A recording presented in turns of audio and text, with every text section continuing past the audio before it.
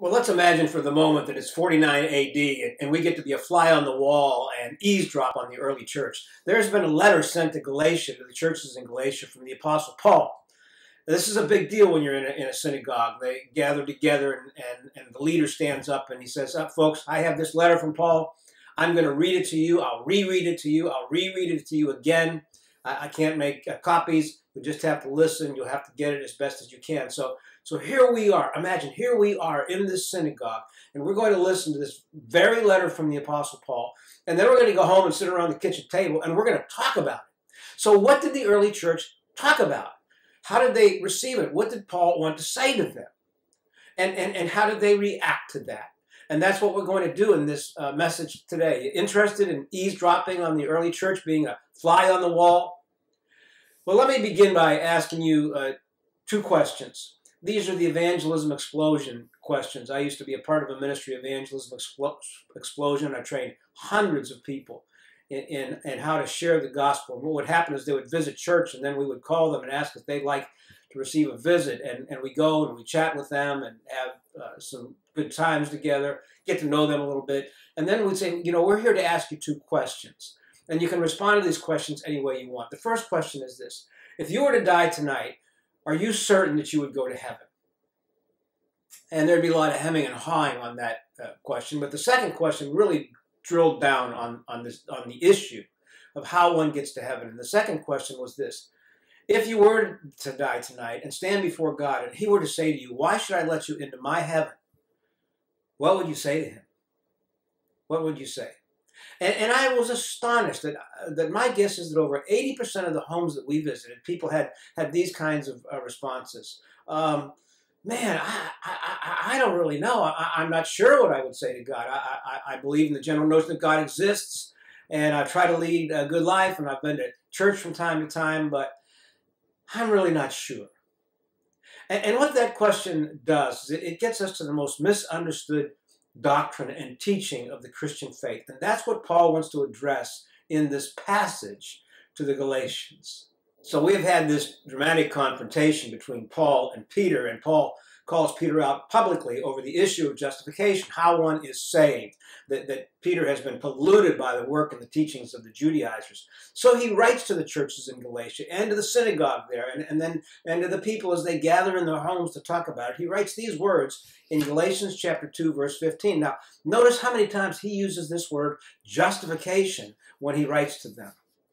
He writes, "We who are Jews by birth and not Gentile sinners know that a man is not justified by observing the law, but by faith in Jesus Christ. So we too have put our faith in Christ Jesus, that we may be justified by faith in Christ and not by observing the laws. Because by observing the law, no one will be justified." Now, Paul is aware that the Judaizers have been at work on the church in Galatia, and they don't deny Jesus as the Son of God and the resurrection, but they want to add to it the oral laws, the ceremonial laws, the dietary laws, and specifically circumcision. Every good Jew knows that you have to be circumcised to be saved. So Paul wants to define here the nature of our relationship and our standing before God. And he turns to the Roman legal system when he wants to do that. And he's answering the question, what is my legal, judicial relationship and standing before a holy God? What is my relationship to the law and the covenant and obedience to all those ceremonial, oral, and dietary laws that the Pharisees have? And to do that, I want to begin by using an analogy of the court system, the Roman court system. Imagine a judge enters the court.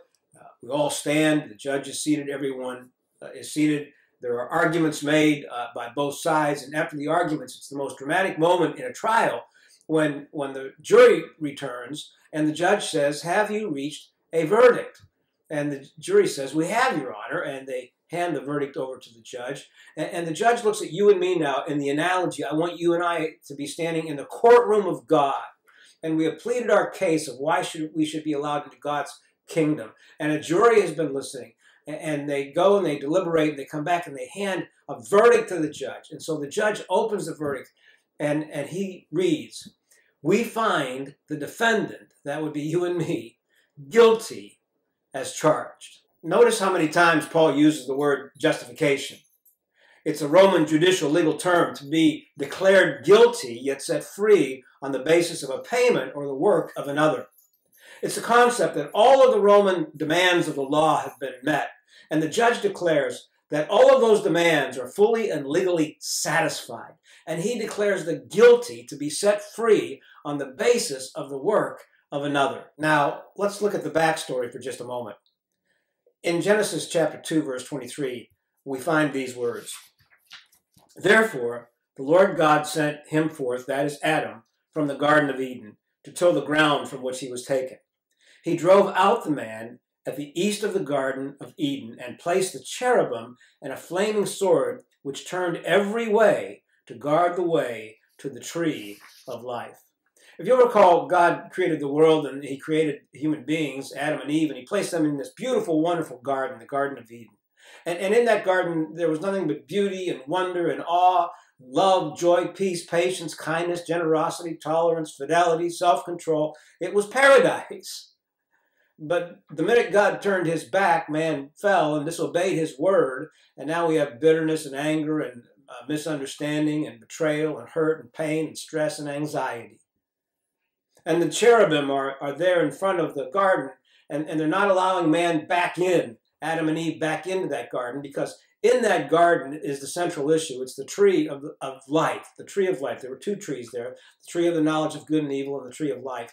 And up to this point, God had not allowed Adam and Eve to eat of the tree of life, that is, to live everlasting life, to live eternally. He wanted to put them to the test, and they failed the test miserably. They wanted to be God. They disobeyed God. They betrayed God, and the minute God turned his back, they took and ate of the forbidden fruit. So God cast them out. Now, what's happening here is that Adam is functioning as what we call our federal representative head. He is our legal representative for the whole human race. What happens to him will happen to all of his offspring, to you and to me. If he wins, we win. If he fails, we fail. And even though that happened long before I was born, I am held accountable for his choices, his actions, and his failure. It's what we call the concept of original sin. It is a one-time breaking of God's word. I stand in the presence of God as a fallen human being because my first representative, Adam, failed the test. And he imputed his guilt or his sinfulness and death to me and all of his descendants throughout history. We find in the Old Testament covenant the concept of blessings and curses. You do this and you shall surely live, and you do this and you shall surely die. And Adam had received that covenant of blessing and curse, that berith. Do this and you shall live, do that and you shall die. And all of your descendants with you. You are the federal representative, the legal head, the father of the entire human race. And you stand in covenant with me. And there is an imputation that takes place. I want you to grasp that word imputation. That one person stands in the place of another as their representative. Now, once this concept of imputation takes place, there's what we call a double condemnation. Double. There's two problems. The first is what we call original sin. It is a one-time act of breaking God's word, of his covenant, of his standards for us. It's an actual sin. It is personal. It is moral, and it is ongoing to all of Adam's descendants. It's a double problem. Externally, we lost our internal inheritance and were forbidden to enter back into the garden.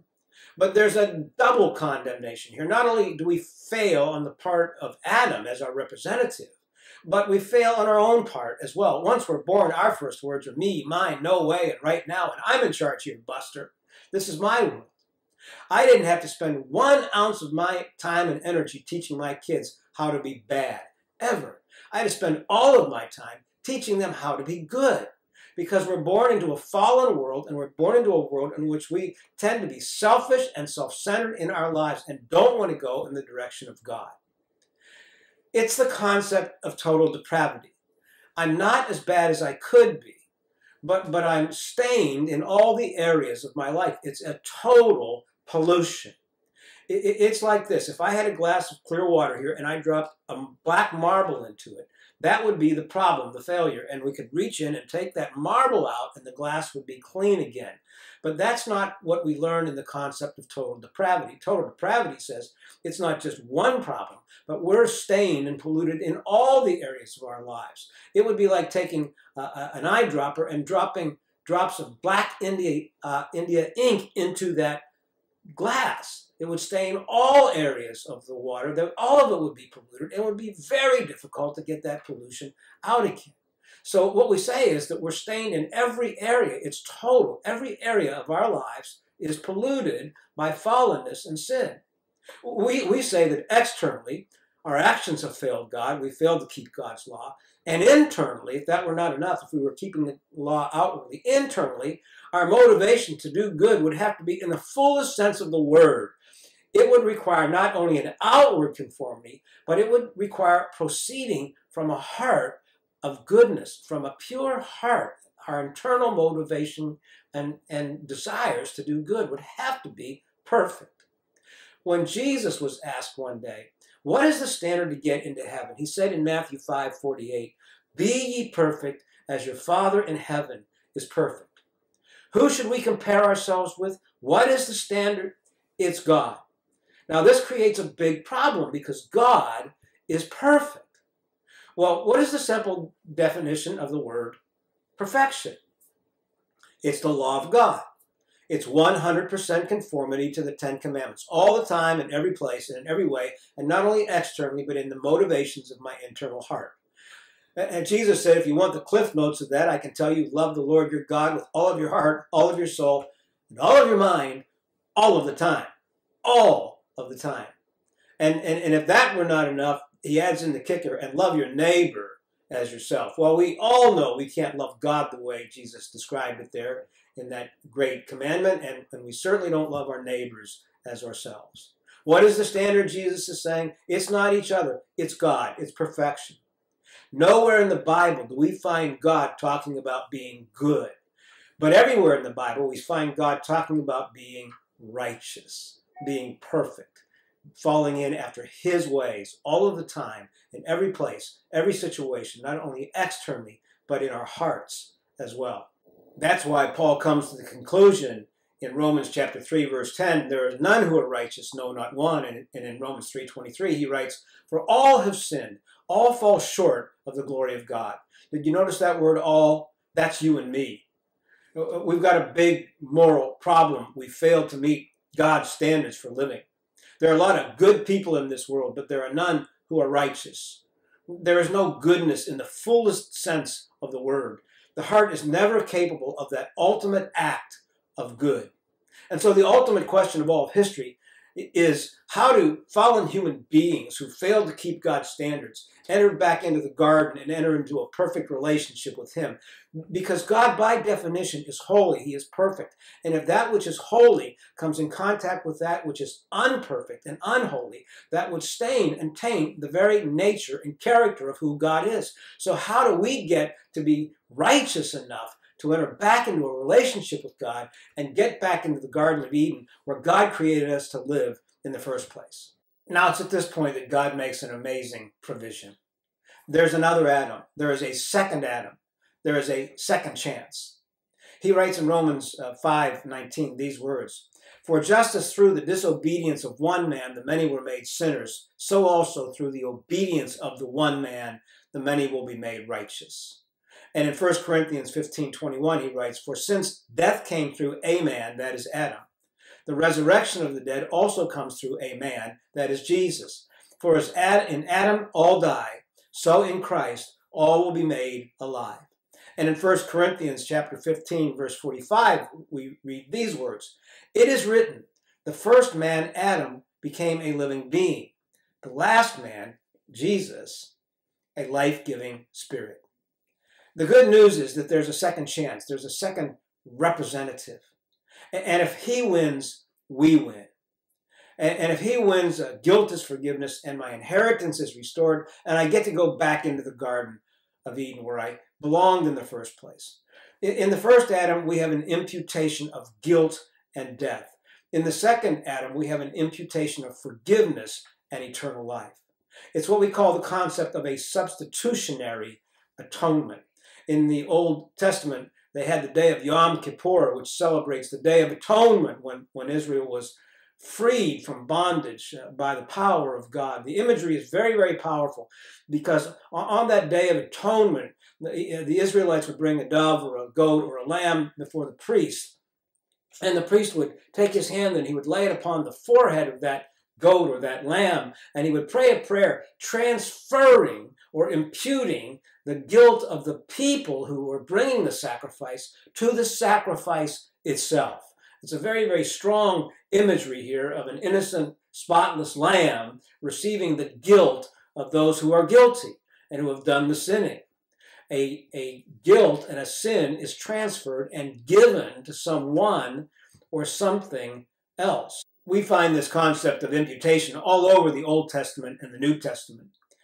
Most of us are familiar with John 3:16. They say it's the most famous verse in the Bible. For God so loved the world that he gave his only Son, that whoever believes in him should not perish, but have eternal life. But let me give you a little backstory, a little prequel to that. In John 3:14 and 15, often overlooked verses to really set the stage and the story for John 3:16. In John 3:14, we read, just as Moses lifted up the snake in the desert, so the Son of Man must be lifted up, that everyone who believes in him may have eternal life. Then John 3:16, for God so loved the world that he gave his one and only Son, that whoever believes in him should not perish, but have eternal life. So what is that backstory? What is the prequel? Well, we read in Numbers 21, verse 8, these words. The Lord said to Moses, make a snake and put it on a pole. Anyone who is bitten can look at it and live. So Moses made a bronze snake and put it up on a pole. And then when anyone was bitten by a snake and looked at the bronze snake, he lived. Well, what's taking place here in Numbers that opens the pathway to understand John 3:14 through 16? Well, the people were in the wilderness wanderings. 40 years they spent there, and they were tired of wandering around and tired of eating manna and quail. So they went and they complained to Moses. We were better off back there in Egypt. Why did you lead us out here to all this suffering and this pain? And we don't know when it's ever going to end. We don't know when the last day of the journey is going to be. And they complain to Moses, and God hears their complaining. And so as they're camped around the tabernacle, the whole nation of Israel in a giant circle of tents around the tabernacle, God allows serpents, snakes, to come into the camp and bite the people and paralyze them exactly where they are.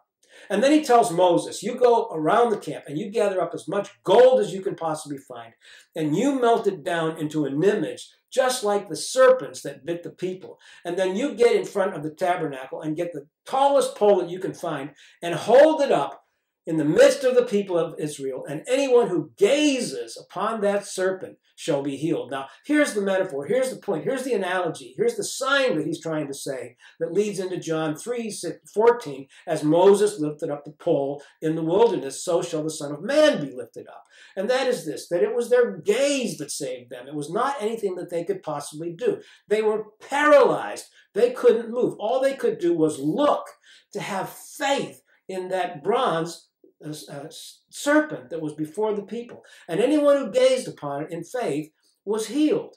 And so John says Jesus was lifted up just like that, and anybody who gazes upon him will be healed of our sins. We can't do anything of ourselves. There's nothing we can add to it. There's no oral laws, ceremonial laws, dietary laws, circumcision. We are paralyzed. There is nothing we can do but gaze upon Jesus, on Jesus himself upon the cross. For God did something. He gave what? His only Son, the monogenes. He gave his Son, that whoever should believe in him should not perish, but have everlasting life. So how are people saved in the Old Testament? The same way as in the New Testament. In the Old Testament, they looked forward to the promise by faith, and in the New Testament, we look backwards to the promise by faith. Paul paints the picture of Abraham, the father of the Jewish people, the Hebrew people. And he says in Romans chapter 4, verse 3, these words, what does the scripture say about this issue of salvation? It says, Abraham believed God, and it was credited to him as righteousness. He is freed from the sentence and the condemnation of the law, past, present, and future, by faith. Abraham is justified the same way Moses was, in the same way Paul was, in the same way you and I are justified. We are justified by faith alone, just as if I had died. And because of the death of Jesus, and that death is imputed to us, a freedom from the sin and a cleansing from sin, a double imputation, we will never, ever again be judged. We are clothed, as Paul says, we are clothed in the cloak of the righteousness of Jesus. In this world, I am both a sinner and a saint at the same time, but I'm covered in the cloak of Jesus. So when God sees me, I'm covered in his garment, his robe. And that's why it's the life of Jesus that makes his death important, this double imputation. He dies on the cross for that one-time justification, and then he lives a perfect life on the cross, and he can impute that righteousness to us as well. So that not only is my sin imputed to Christ, but by righteousness, the righteousness of Jesus, his righteousness is imputed to me. That's why immediately following Jesus' baptism, he went into the wilderness to be tempted. Matthew writes in chapter 4, verse 1, these words, "Then, immediately following his baptism, Jesus was led by the Spirit into the wilderness to be tempted by the devil." Immediately following the baptism, the Holy Spirit leads Jesus into the wilderness. He is our second Adam. He is our representative. If he wins, we win. If he fails, we fail. He is put to the test by the devil himself, a test far greater than the test that Adam and Eve faced. He has to live a perfect life externally and internally in his heart as well before his death can mean anything. If I died for you, it wouldn't mean much other than, well, Stu must have really cared for me, but I have nothing to impute to you. I don't have any righteousness to impute to you, and I can't fulfill the demands of the law because it's his perfect life, his righteous life, that makes his death significant, and it makes it accountable to be paid in full for the debt that we have before God. When he dies, we are justified. Full demands of the law are met in the courtroom of God. Now, this is all really, really, really great news. See, here's how it works. Justification is a one-time event, once and for all, in the courtroom of God, where I'm set free. Payment's been made for my sin. The sentence has been removed. I get to get back into the garden one day where I originally belonged. I'm born again. It's like my physical birth. Sanctification is the ongoing process of living out my faith in this world. The pollution is expiated, it starts to get cleansed, there's an interchange, and all of this goes on until I die, until I'm ready to see Jesus. And when I die, when I close my eyes in this world, in an instant, I will open them up in the next world, and I will be looking directly into the eyes of Jesus. And he will say, "Mission accomplished. Well done. I've been preparing a place for you. I hope you like it. You're justified. You're sanctified. Welcome home, good and faithful servant." And that's what Jesus has in mind for every single one of us, a return to the garden. Welcome home, he says. You are justified. You're justified. You're set free. You belong here. I've been preparing a place for you. Welcome home. I'll see you there.